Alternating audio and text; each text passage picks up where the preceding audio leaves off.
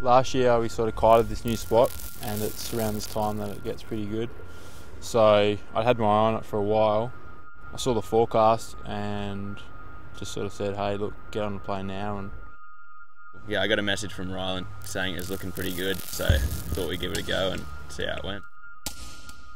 Spoke to Cam, who I was with over there, Cam Prest, and we decided that it would be worth coming over to the west coast. Like realistically, it's probably like one of the most perfect waves for kite surfing, because the wind is like the perfect direction. Like you're out in the ocean, not near, well, you're sort of near rocks, but I mean you're at least a safe sort of distance away, and you have all the time in the world really to try and line it up and get in the right spot and get barreled. You get barreled and you come straight back out again.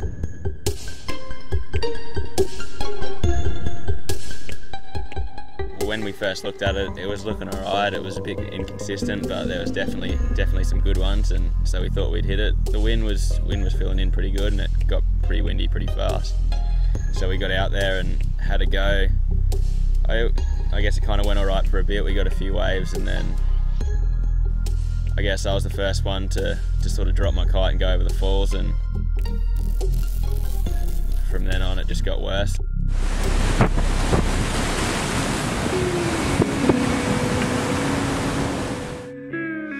I'm a beast. Yeah, I'm an animal.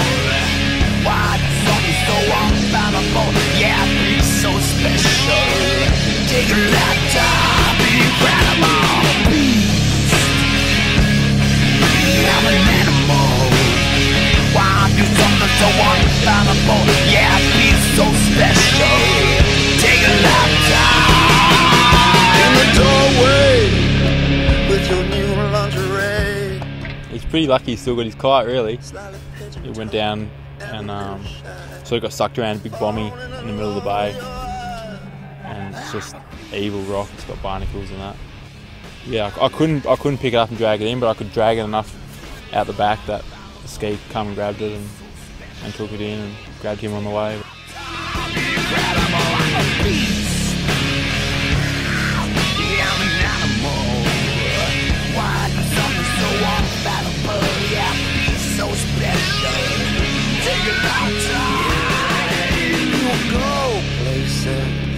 On a mountain we will stand. You see the aqua ocean and the cold sand. We will shout our love out. And Dale caught about 3 or 4 waves and then copped like a good 4 or 6 footer on the back of the head and popped his shoulder out when he hit the bottom. I'm beast.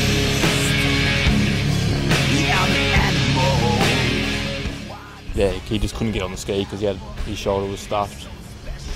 In the meantime, trying to get him on the ski, his set came out of nowhere and sort of annihilated the ski. And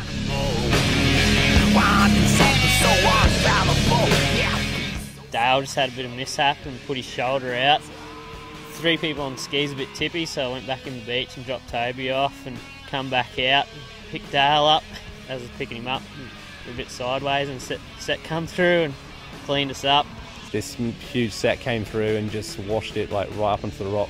Pretty concerned about Cam because he was in so much water moving and he was in a pretty dangerous spot, like right in front of the rock. So I saw Dale still on his board after I sort of caught a bit of a wave. He's like, "Oh, my shoulder's screwed. I can't use my shoulder."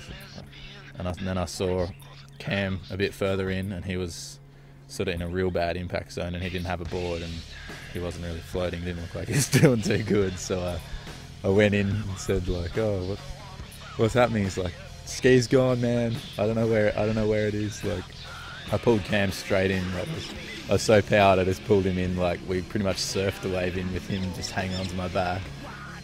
And then I turned back around to go get Dale because I thought he'd probably be in a pretty bad spot by then. By the time I got back out, he was like in front of pretty much like the rock bomby, just waiting to get destroyed. I gave him my detached my leash and gave it to him. It was connected to my harness and pulled him just around the side of the rocks.